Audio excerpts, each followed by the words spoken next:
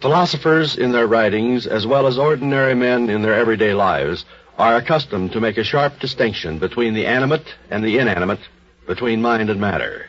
But in the annals of the strange and the incredible, the line of demarcation between the two often grows dim. Witness, for example, the astonishing case of the earth that was consecrated to murder. It was on the night of July 16th, 1823, that William Wood met his death. He had ventured after dark along the lonely road that ran between Manchester and his native village.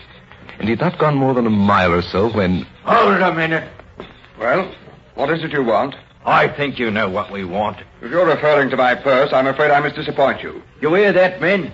Well, perhaps we can make him change his mind. Let him have it now.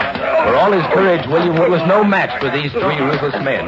In less than a minute, they had pinned his shoulders to the ground and were rifling his pockets of everything they contained. I'll be able to identify you, every one of you. Well, in that case, perhaps we'd better make sure you don't. Harry, give me that club you're carrying. Oh, for God's sake, man. Don't! No!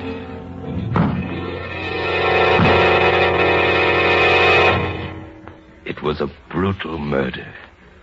So violently was the club used that William Wood's skull was forced into the soft ground. And the next day, when his body was found and carried to the Jodrell Arms at Whaley Bridge, the hole remained there. Before the year was out, a legend began to spread throughout that whole section of England. And eventually it reached the ears of Alfred Fryer, a man who had written a book called Wilmslow Graves. When he arrived, accompanied by John Fox, one of the local townsmen, the hole in the earth was still there. There it is. That's where his head was lying when they found him. Look at any other hole in the ground, and after the first heavy shower, you'll find it all silted up. But not this one. Nothing fills up this hole. Well, it's true. There's nothing growing in it. And there never has been.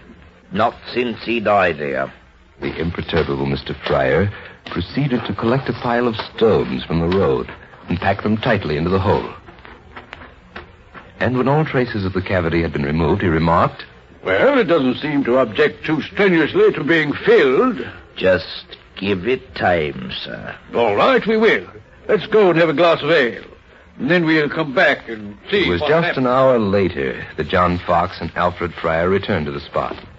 Good Lord! Look! The sod and the stones. They're scattered all around the embankment. Again and again he filled the hole. And again, its contents were mysteriously ejected. In setting down the strange story, Alfred Fryer made no effort to explain it. In the eyes of his readers, he would have seemed a fool to have announced that a lifeless, senseless piece of earth could be rendered barren by an act of murder that was perpetrated on it. And yet, how else can one account for this astonishing fact? A fact incredible but true.